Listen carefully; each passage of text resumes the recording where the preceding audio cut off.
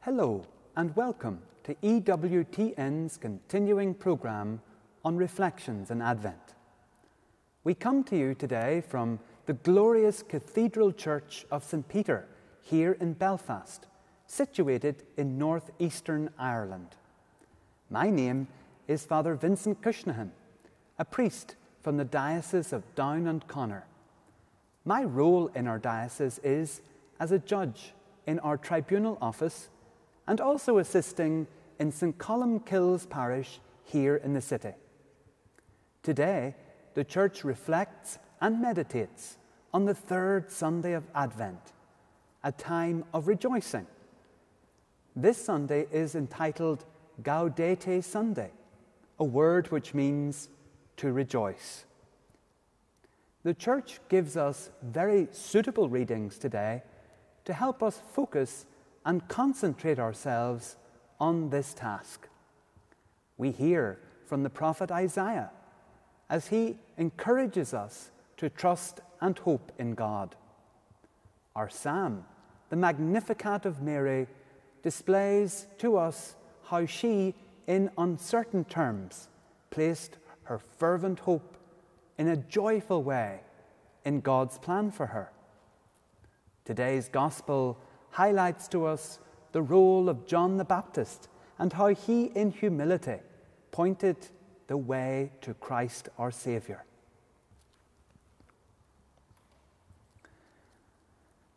Advent, as we already know, is a time of penance, a time of preparedness, and a time to turn back. This is not a very sombre task, but one we should undertake with joy and inner peace.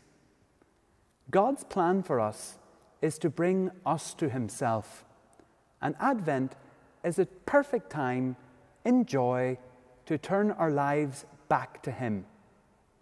These 4 weeks are crammed, stuffed-filled with liturgical readings and with prayers that help us to focus on the coming of Jesus, not just at Christmas time as we celebrate the history of the Incarnation, but also Jesus coming back for the second time at the end of the world. And indeed, in every time we receive His precious body and blood in the Eucharistic sacrifice, that is the Mass.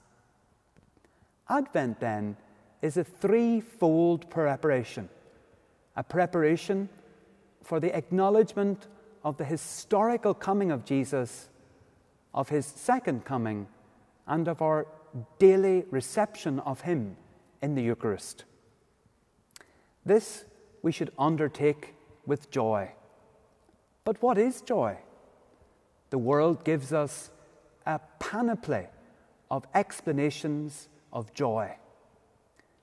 It gives us the understanding that joy is selfish pleasure or gratification or filling our senses with wonderful things that help us to feel good.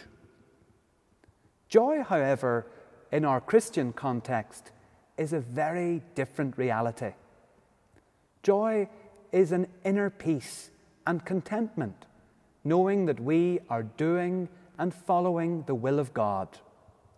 God's will for us we discern through prayer, good actions, and with spiritual direction. This Advent season be a time for us, therefore, to experience again a refocusing of God's will in our lives. The prophet Isaiah tells us that we are to prepare a way for the Lord. This foreshadowing of Jesus is presented to us in the first reading. The people of Israel, in their travails, disappointments, and challenges, looked to their prophets for direction. Not just direction, but also a sense of hope, trust, and expectation. This season of Advent, therefore, is also a time of expectation, not a worrying wait, as we would do in a doctor's surgery or in a dental practice. No, this wait should be filled with activity and expectation, which is joyful.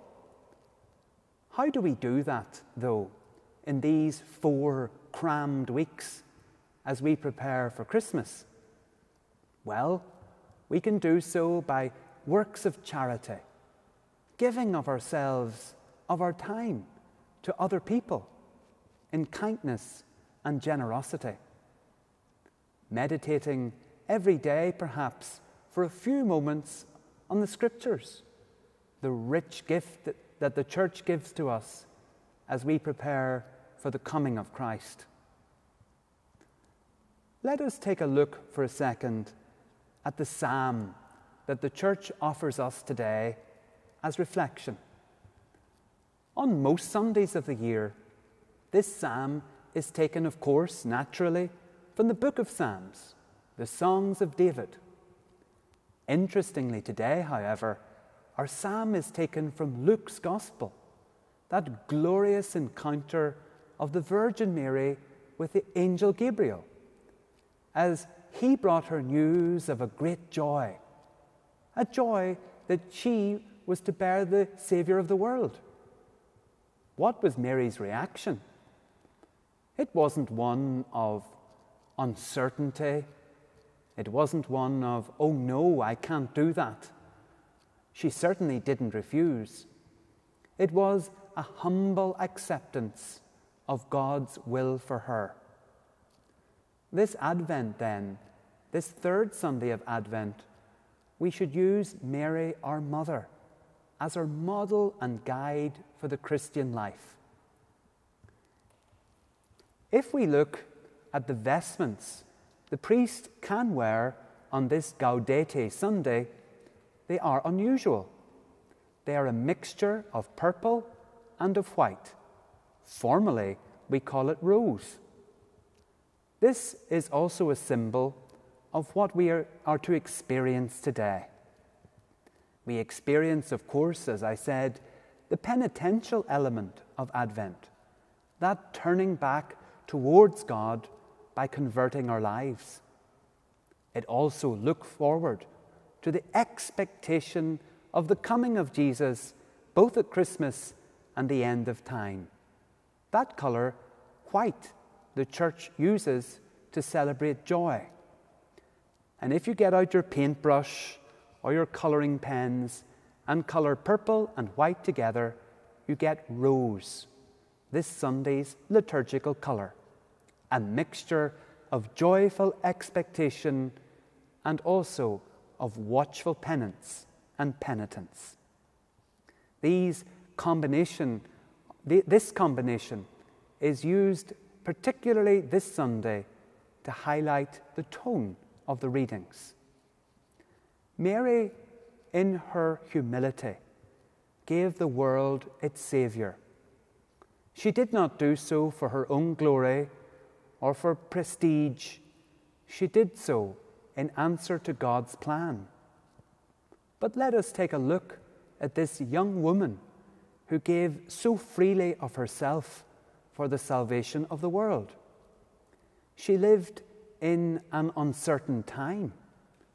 She lived in a time which was filled with problems and difficulties. And being a young woman in first century Palestine was a very insecure and unwelcome environment for a woman, especially one expecting a child, to be in. And yet, she trusted in God. Fundamentally, the heart of joyfulness is trust. It isn't selfish desire. It isn't aggrandizement or lustfulness. It is a desire to serve others, to give of ourselves, and to cherish our relationship with God. This Advent is a wonderful opportunity for each of us to use the example of Mary to refocus our own lives in preparation for Christ's coming. The Gospel today tells us about John the Baptist, that baptizer who pointed the way to the Lord Jesus. He was a perfect example and model of humility, totally giving himself to the message. His work, his mission, is reflected in our own lives when we can generously give others our own selves, in practice and in prayer. Advent, too, then, is also an opportunity for us for quiet reflection, a time to look about turning around our lives in practical ways, also prayerfully. God is our friend. If God was not our friend, then we would not be able to talk to him, to share with him, to turn to him in need, and to give him joyful praise. Our thankfulness to God is his gift to us, that we return to him with a generous and joyful heart.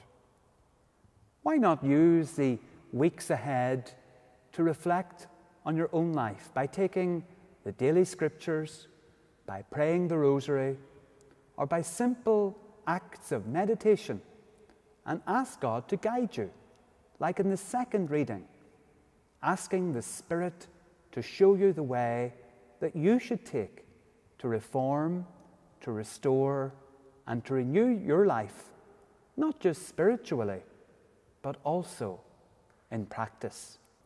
Advent is a time for us then to adopt prayerful reflection for our lives, asking God to help renew us, restore us, and revive us as we turn our lives back to him in preparation for his coming.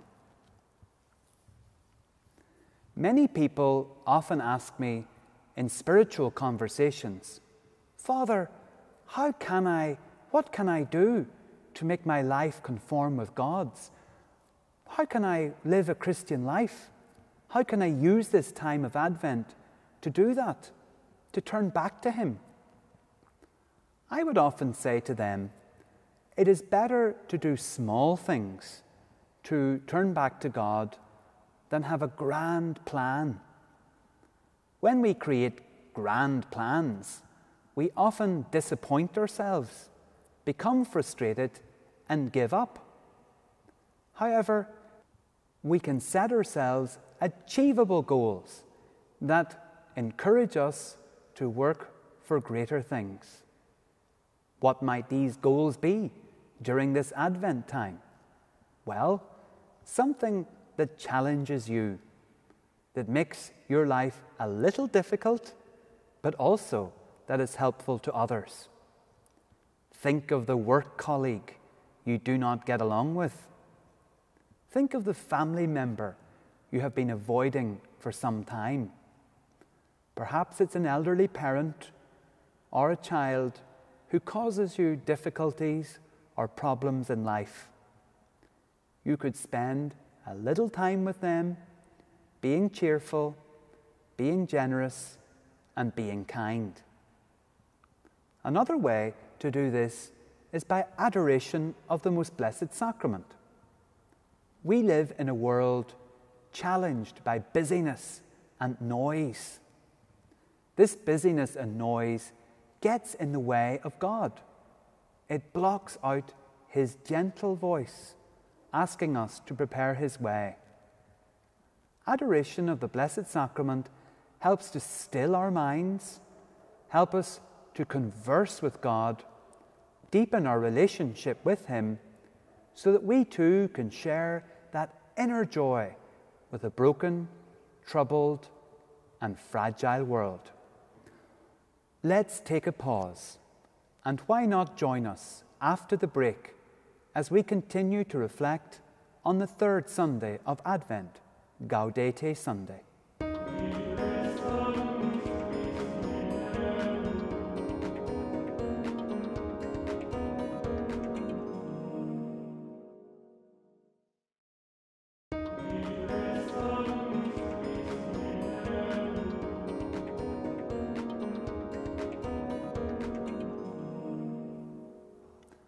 Welcome back, and thank you for joining us as we continue to reflect on the third Sunday of Advent with me, Father Vincent Cushnahan, here at St. Peter's Cathedral, Belfast, in the northeastern corner of Ireland.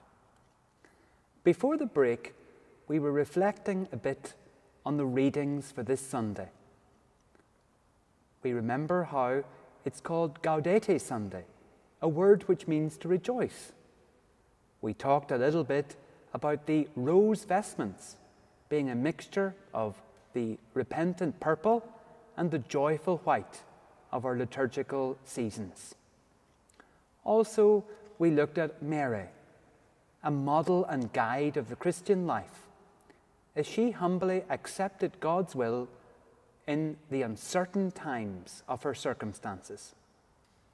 We reflected on St. John the Baptist as being a model of humility, preparing the way for the Lord, and how Advent is a time of preparation, repentance, and joyful expectation. We reflected on how Christ comes not just at Christmas, but also Advent should prepare us for Christ's coming at the end of time and our reception of Him, of His body and blood, every time we come to Mass. This threefold preparation, this threefold anticipation sits at the heart of our Advent journey. St. John the Baptist was a unique character in Scripture. If you look closely at the Gospel, the Pharisees and Levites and religious elite of his time ask him, "Who are you? Who are you?" He did not answer by saying his name. He did not say, "I am John." He said, "I am a voice preparing the way for the Lord." He wasn't Elijah, he wasn't Isaiah, or any other of the prophets. He was a voice crying in the wilderness, preparing a way for the Lord. John did not say, "I am John, and I have come to point a way for the Lord." Why didn't he just give his name? Why didn't he just say, "Hi, I'm John. I want to show you who Jesus is"? No. John wanted to be completely nothing, to be absolutely zero, so that people could see right through him to the person of Jesus Christ. He wanted no glory, he wanted no adulation, no praise. He wanted the simple idea that Jesus is the center of everything we do. That is the Advent purpose.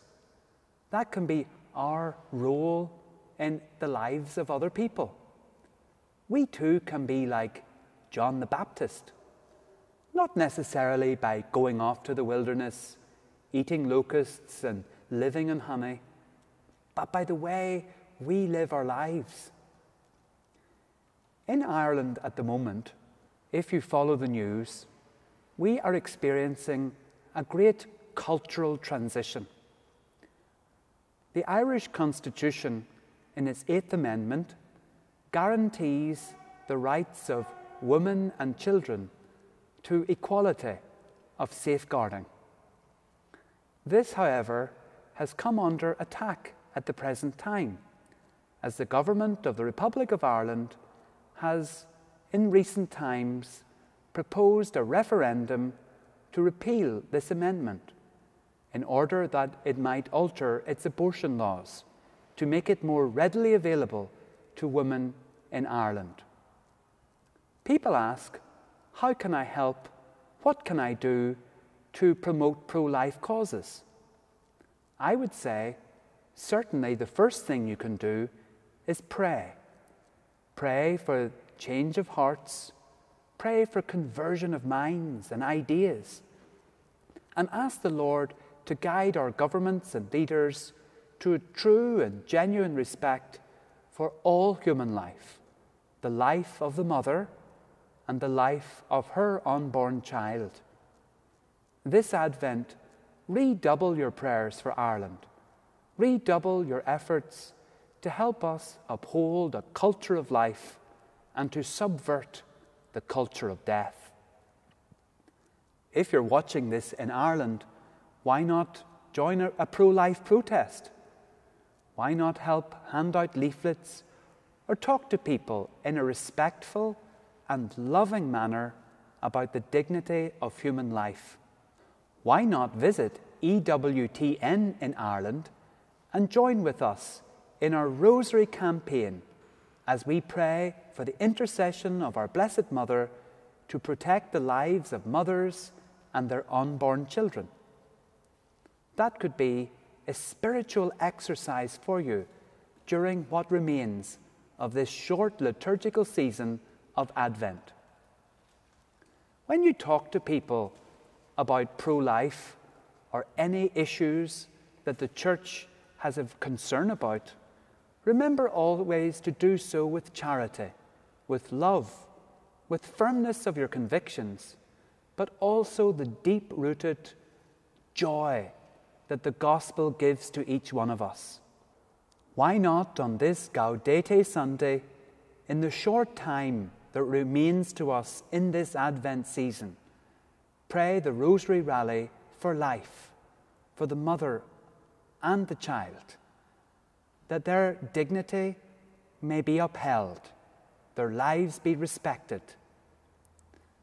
This Advent is a time then to redouble our efforts, not just here in Ireland, but also in the United States and across the world, to promote the Church's desire and calling to uphold the dignity of every human life. Human life, from the first moment of conception to natural death, is a human right. Life is not a commodity. Life is a precious gift. Let that also be part of your thinking when you talk to others, with respect, with love, with charity, but with firmness in your convictions. John the Baptist was a voice crying in the wilderness to prepare a way for the Lord. Why not be like him, using his example and guide to let your voice be heard in the wilderness and desolation of our modern Western civilization? Our civilization is facing a very great crisis. Not necessarily a crisis of physical problems, but a crisis of intellectual problems. Our Western civilization is facing a crisis of ideas. During this Advent, why not take the opportunity to go and buy a catechism of the Catholic Church? Find out what our Church teaches about the ideas, the beliefs, the doctrine and theology that is so beautiful, so rich, and so relevant to our age. Let us just then sum up in the last moments that we have together. Advent, as I said, is a time of repentance, a time of joy, a time of expectation for the threefold coming of Christ: the historical encounter of his incarnation, for his coming at the end of time, and of course, our reception of his precious body and blood at Holy Communion. Therefore, let this time be filled with trust like Mary, humility like John the Baptist, and joy like the prophet Isaiah. We are the voices crying in the wilderness.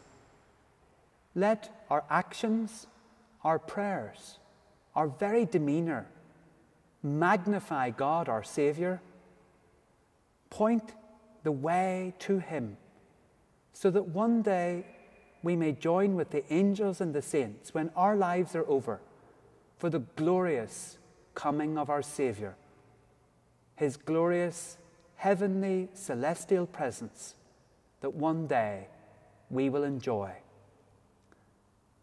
My prayer then, this third Sunday of Advent, is for each of you, that the Lord will bless you and keep you, guard and protect you, fill your hearts with hope and joy. Next year in Ireland, we have the World Meeting of Families in August. Why not come to Ireland and visit us for that?